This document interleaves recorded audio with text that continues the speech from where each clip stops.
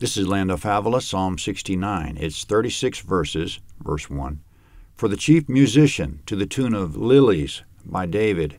Save me, God, for the waters have come up to my neck. I sink in deep mire, where there's no foothold. I've come into deep waters, where the floods overflow me.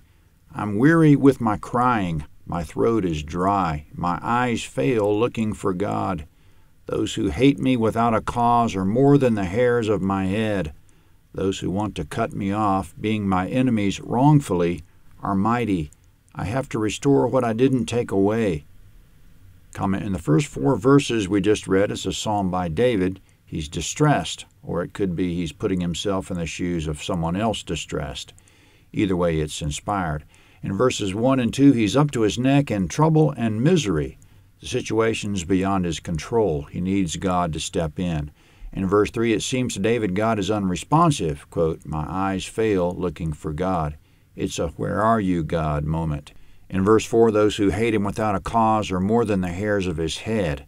According to Jesus in John 15:25, this is a direct prophecy of him that his enemies hated him without a cause. They were as numerous as the hairs on his head, and they still are. To this day, he's hated without cause. Also, the line about eyes failing, looking for God, applies to Jesus because he said, my God, why have you forsaken me? Jesus knew deep distresses and the appearance that God wasn't paying attention, the appearance that God was angry with him. Verse 5, God, you know my foolishness. My sins aren't hidden from you. Don't let those who wait for you be shamed through me, Lord Yahweh of armies. Don't let those who seek you be brought to dishonor through me, God of Israel. Because for your sake I've borne reproach. Shame has covered my face. I've become a stranger to my brothers, an alien to my mother's children. For the zeal of your house consumes me. The reproaches of those who reproach you have fallen on me. When I wept and I fasted, that was to my reproach. When I made sackcloth my clothing, I became a byword to them. Those who sit in the gate talk about me. I'm the song of the drunkards. Comment: some of verses 5 to 12 we just read certainly applies to Jesus, such as verse 9, the zeal of your house consumes me. When Jesus destroyed the marketplace at the temple, quote, his disciples remembered that it was written, zeal for your house consumes me, John 2:17. Verse 5 is the only part of the passage that doesn't apply to Jesus because in that verse David confessed sin and foolishness. But the rest of it very much. Though there's no documentation of it, we'd be surprised if Jesus didn't pray verse 6, quote, don't let those who wait for you be shamed through me, Lord Yahweh of armies. Don't let those who seek you be brought to dishonor through me, God of Israel. Speaking of those who are saved, Isaiah said, you'll not be put to shame or humiliated to all eternity, chapter 45, verse 17. And of course, there might be temporary shame. The apostles were flogged and rejoiced that they had been considered worthy to suffer shame for his name, Acts 5:21. But any shame we might suffer will be turned to honor, will be rewarded in the sight of all. The Father will reward you openly, Matthew 6:4. In verse 8, I become a stranger to my brothers, an alien to my mother's children. That applies to Jesus as well. His brothers mocked him, John 7:3-5. In verses 10 and 11, David wept and fasted to his reproach and wore sackcloth and became a byword.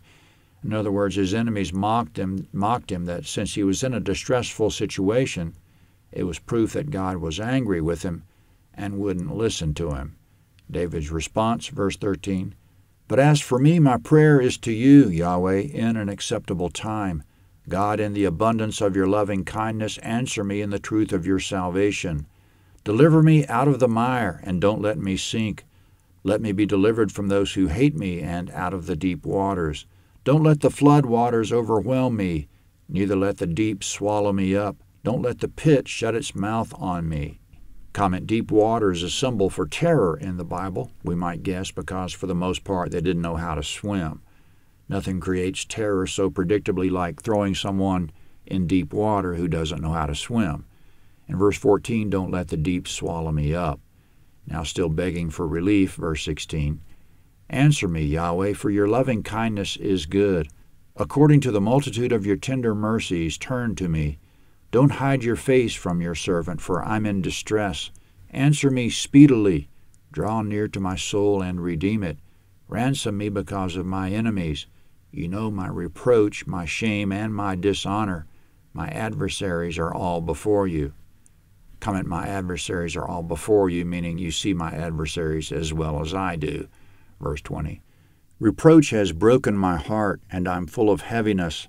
I looked for some to take pity, but there was none, for comforters, but I found none. They also gave me gall for my food. In my thirst they gave me vinegar to drink. Comment, verses 19 and 20 are overtly prophetic of Jesus. He looked for comforters, for someone to take pity, but found none.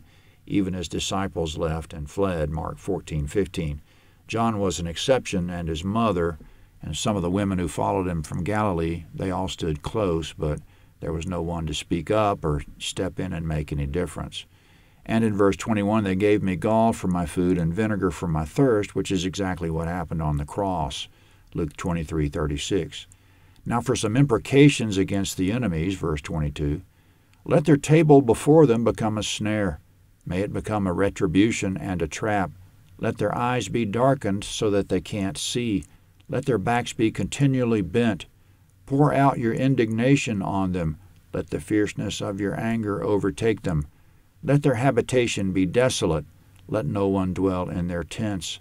For they persecute him whom you've wounded. They tell of the sorrow of those whom you have hurt. Charge them with crime upon crime. Don't let them come into your righteousness. Let them be blotted out of the book of life and not be written with the righteous. But I'm in pain and distress. Let your salvation, God, protect me. Comment, the imprecations aren't messianic because Jesus didn't curse his enemies. Quote, when he was cursed, he didn't curse back. When he suffered, he didn't threaten, 1 Peter 2:23. Instead of praying as in verse 28, let them be blotted out of the book of life, he prayed, Father, forgive them, for they don't know what they're doing, Luke 23:34. This was in keeping with his commandment, love your enemies, bless those who curse you, do good to those who hate you, and pray for those who mistreat you and persecute you, Matthew 5:44. And he said, if you don't forgive others, God won't forgive you, Matthew 6:15.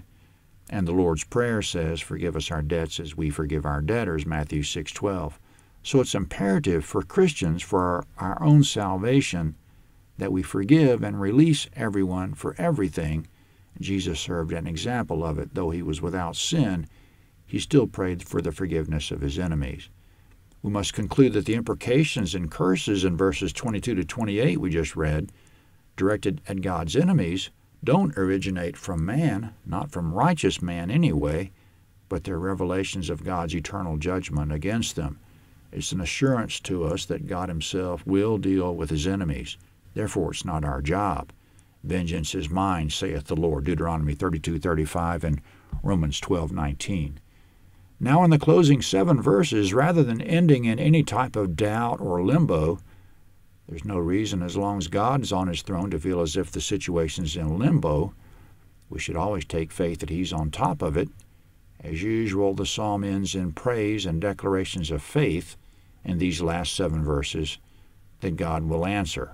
Verse 30, I will praise the name of God with a song and will magnify him with thanksgiving. It will please Yahweh better than an ox or a bull that has horns and hoofs. Comment, if we keep faith in God, it pleases him better than any sacrifice. What does he want with horns and hoofs? Verse 32, the humble have seen it and are glad. You who seek after God, let your heart live. For Yahweh hears the needy and doesn't despise his captive people. Let heaven and earth praise him, the seas and everything that moves therein. For God will save Zion and build the cities of Judah. They shall settle there and own it. The children also of his servants shall inherit it. Those who love his name shall dwell therein. Comment, those who love his name will dwell with him for eternity. Psalm 70 is next.